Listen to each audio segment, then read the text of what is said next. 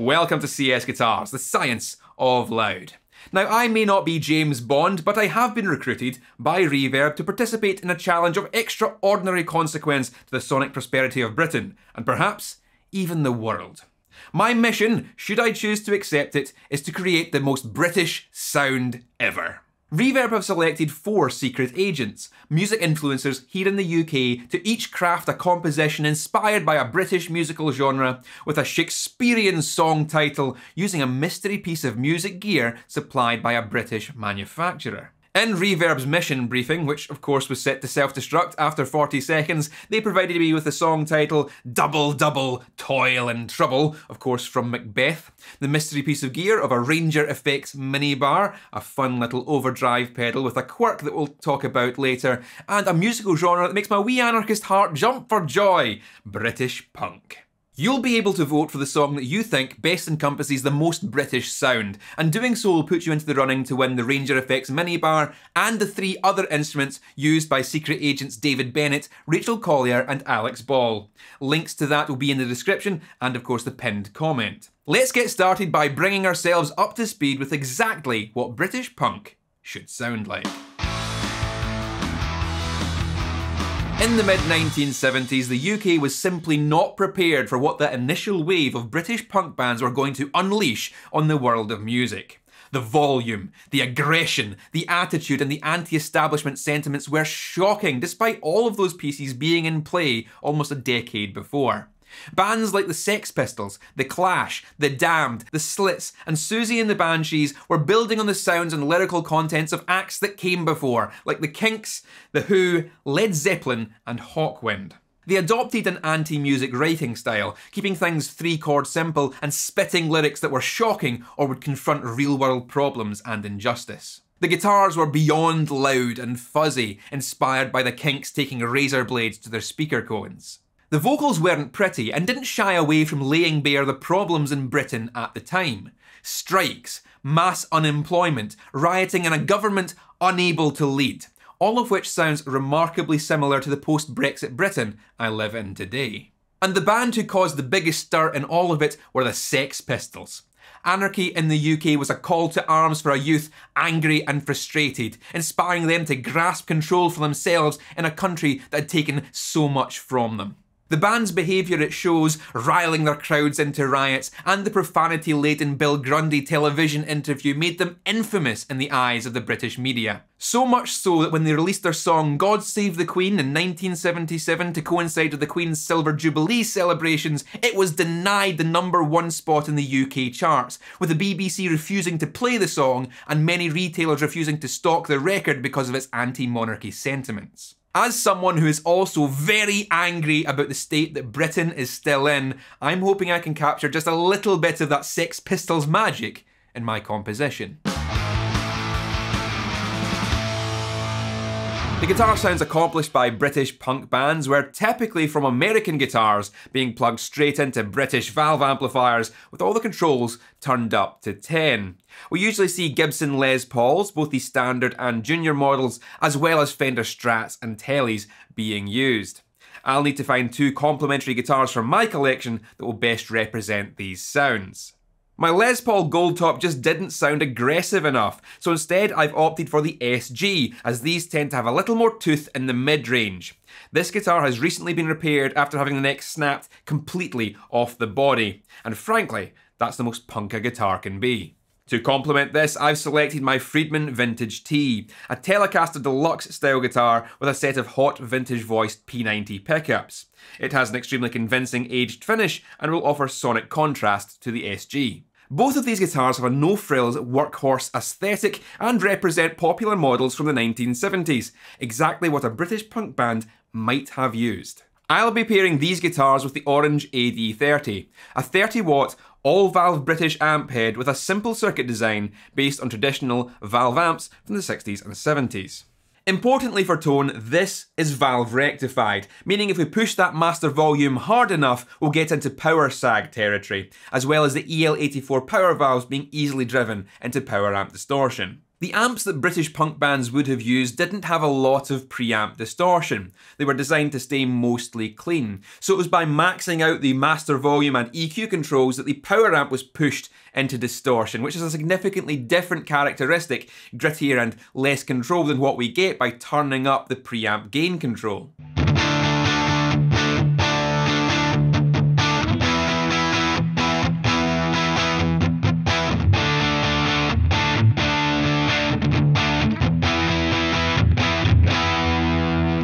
The Orange AD30 has a lot more preamp distortion than many of the valve amps of the punk era, so the channel gain control is the only knob that I'm not going to turn all the way up. Accomplishing the big, nasty guitar tones of the Sex Pistols and The Clash is largely about layering two dissimilar but complementary guitar tones reinforced by a huge bass guitar. For the Friedman, I want a less distorted and more precise sound to let the details and dynamics of the P90s shine through. Plugging it straight into the AD30 and cranking the master volume will give us all the distortion we need, even with the gain control kept low.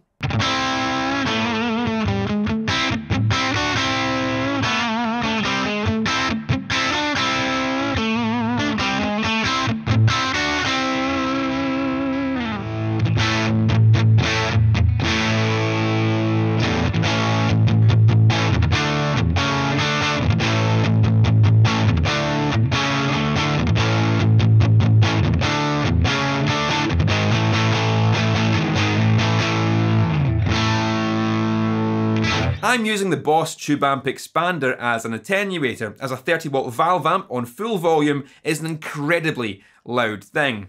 The attenuator allows me to max out the master volume on the amp to get that authentic punk tone without deafening myself and everyone else in Britain.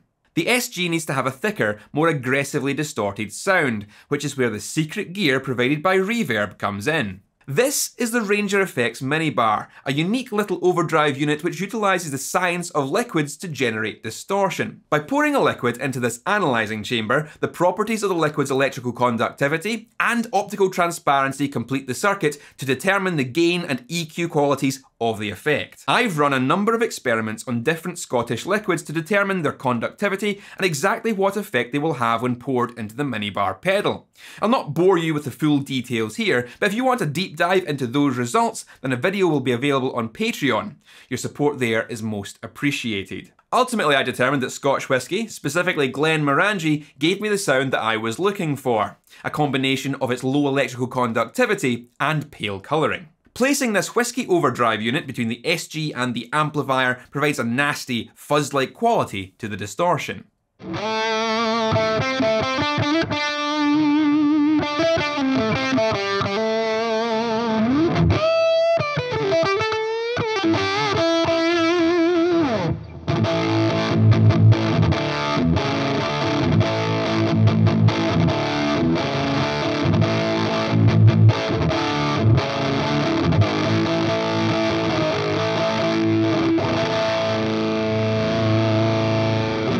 British punk bands didn't use many effects, as there wasn't an abundance to choose from in the 1970s, and having more equipment was probably considered to be a needless complication and counter to the type of music they were trying to create. The only effects that see prominent use in the genre are distortion, phasers, and tape echo. I plan to use my Akai tape recorder as a tape echo unit for this track, both on the guitars and the vocals.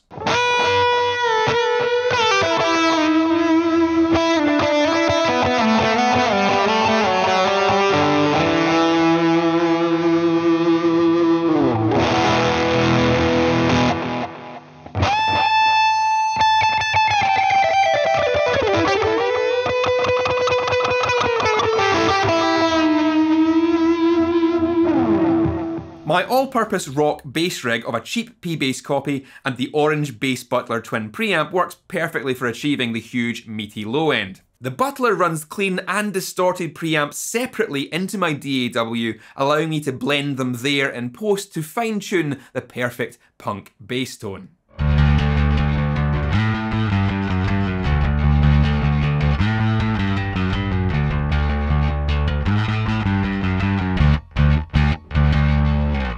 Now, I'm not a vocalist, and even by the rough standards of some British punk, I still don't match up to the likes of a Johnny Rotten, so I'm going to be outsourcing this vocal performance. Fortunately, I know a lot of very excellent British rock bands, and I'm going to be reaching out to Massive Wagons to see if Baz has any time between festival dates and European tours to squeeze me out some proper British vocals. But before I can do that, I'll need to write some lyrics. British punk songs are far less about the technicalities of the orchestration and far more about the point they are trying to make. Therefore, I should focus on what I want my lyrics to say. Reverb have taken a massive risk in asking me to write a Sex Pistols-inspired song in the same month as the grotesque extravagancies of the Queen's Platinum Jubilee and all of the law-breaking, resignations and votes of no confidence happening within the UK Tory government.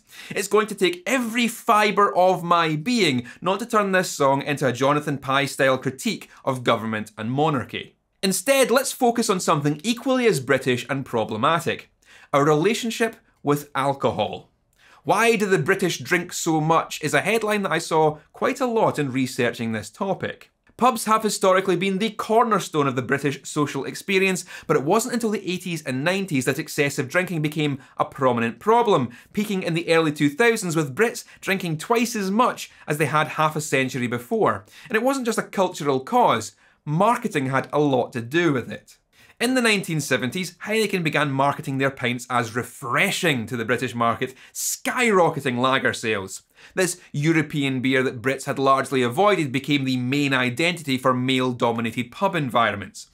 But it wasn't just men drinking more. Women, who were often made feel unwelcome in traditional pubs, used the easier access to wine to drink at home, and drink they did, 100 bottles of wine per person per year on average at its highest. And then there was the all-important youth market. By the late 80s, young people in the rave scene were shunning pints in pubs in favour of clubs and drugs. So to compete with ecstasy, high alcohol content, colourful fruit-flavoured alco pops packed with caffeine were marketed as energising, stimulating options which defined youth and underage drinking in the 90s. Drinking establishments also changed to distance themselves from the old man pub image, with many of them exploiting the concept of vertical drinking. It turns out that people drink more if they're standing up, so in came the tall tables and out went the seats. Happy hours and special deals also encouraged drinkers to drink more. As time has gone on, the intention for a UK night out has shifted from being a social experience with alcohol to almost exclusively being about getting as drunk as possible. Pre-drinking is commonplace. Turns out you can save a lot of money if you get drunk before you even arrive at the pub.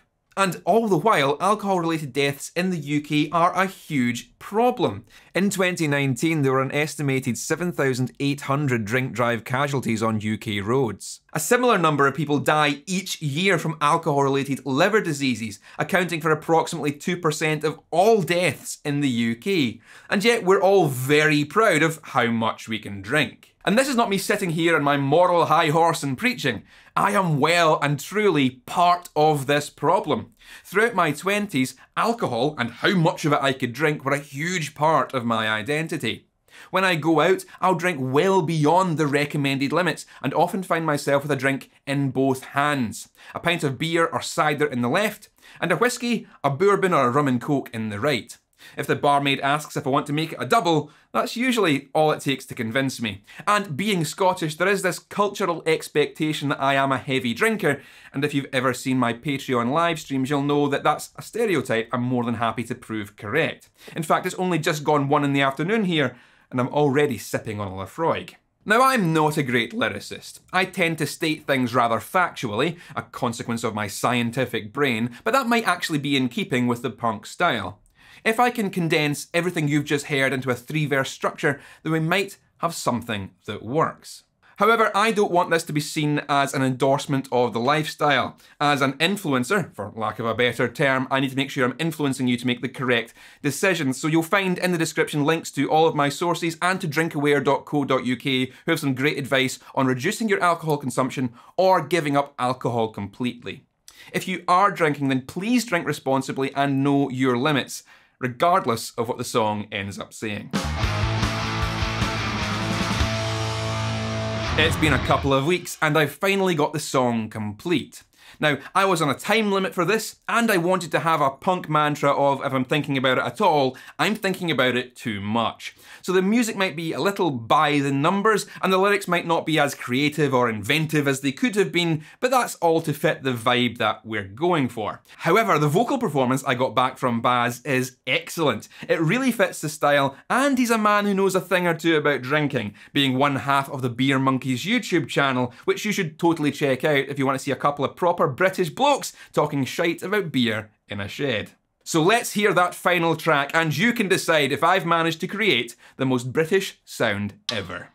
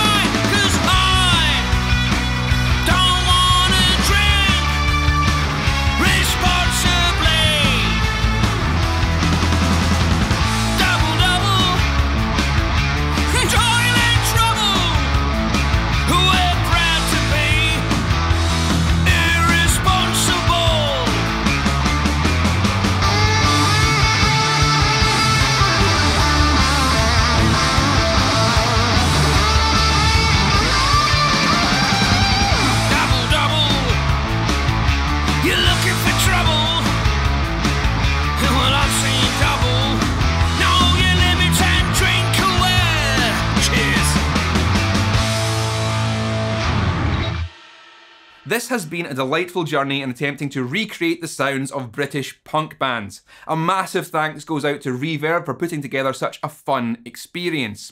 If you're interested in getting your hands on the Ranger Effects minibar, or any of the gear I used to create this song, then you'll find links to Reverb sales pages in the description underneath this video. An enormous thanks also goes to Baz and Adam of Massive Wagons, who really came through for me on this one and gave of their time despite being in the middle of playing a bunch of huge festival shows. Absolute leg ends, those boys. Go and stream their albums and buy some Wagons merch. Links, again, will be in the description. And once you finish with my video, please jump across and check out what David Bennett, Rachel Collier and Alex Ball have created for their most British sound. They're all going to be very, very different from what I've done here, and I'm excited to see their work for myself. If you want to find their channels, then you should know by now where the links will be. Don't forget to click all the buttons you're supposed to make this video viable to the ever-changing whims of the YouTube algorithm. That's all for now. Keep it loud and stay safe.